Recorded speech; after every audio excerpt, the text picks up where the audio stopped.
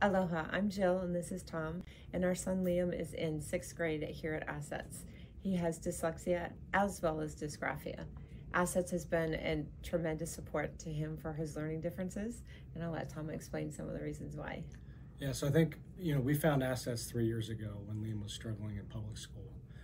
And really what we found was that the methods that Assets uses to teach, the Orton Gillingham and the Slingerland, really helped Liam learn to read and process the information that he was getting. It worked with his brain, it was individualized.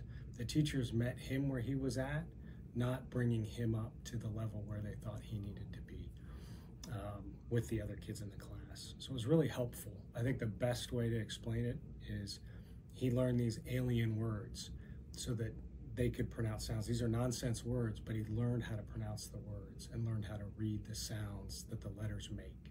And that really made a difference in how he was learning to read. And so we're very much appreciative of Assets and the methods they use to teach the kids like Liam that have dyslexia.